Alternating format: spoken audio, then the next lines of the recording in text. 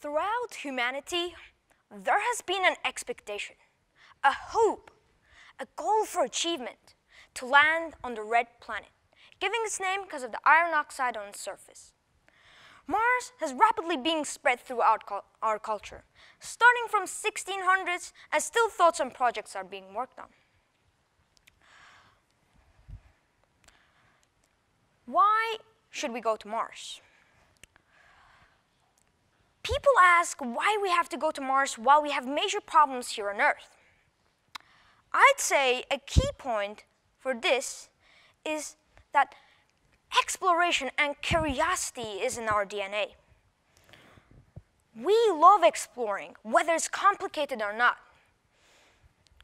Now, by landing on Mars, we can answer the questions that hasn't been answered for several years and open doors for a whole new world. What was mentioned now were pull factors, the things that attracted us to go to Mars, the feelings that we have that we want to go to Mars, and the motivation given us that we should visit the red planet. But now let's have a look at the push factors, which will eventually force us to leave our planet Earth and end up there. There are three major reasons that we will discuss. Now, two of these reasons are still active. However, one of them is a possibility and can happen in the foreseeable future. Let's have a look. Number one, overpopulation. I'm sure most are familiar with this. Number two, pollution. Last but not least, possibilities for large-sized asteroids that can cause human extinction. Over the past few years, the population has been accelerated. Countries such as China, the USA, India have high uncontrollable birth rates. Laws were applied in specific countries to lower these birth rates, such as the Chinese government prohibited having more than one child per family for a long time. This not only helped China, but it's still in case with many different countries. Now, I want you all to imagine that you're in a situation that you are 1 out of 1 billion citizens in an overpopulated country. Most likely, you will be failing to apply to a high-ranked job, the job that is well paid, and you'll most likely fail to apply. And here is that you will live in a polluted area, which is high chances of you living on a polluted area. And also, one of the most important things is that these polluted areas, which are crowded, can cause disease among people. Now let's take our magnifying glass and point it towards pollution. Have a look at this. Have you ever noticed the immediate climate change in your local area? Well, that's simply due to pollution. Greenhouse gases are being produced faster than you can ever imagine. And sadly, this leads to global warming. What happens is that when these greenhouse gases are being produced, they trap sun's heat in the atmosphere. And sadly, this ends up as ice caps being melted in the future. Now, this is a possibility, a large-sized asteroid hitting us. Have you ever heard the rumors of large-sized asteroids that can end our lives? Well, yes, I have heard in daily news. But you know why it never happened? It's because we don't have the technology right now to capture all dangerous asteroids near us. And there might be some problems depending on our calculations, which leads to disinformation that you hear on your daily news.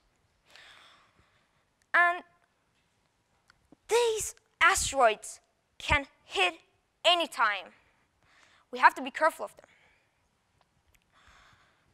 So now, since we discussed these things, which the reasons why we should go to Mars, let's have a look at the technology that will bring us to Mars. How will we get to Mars?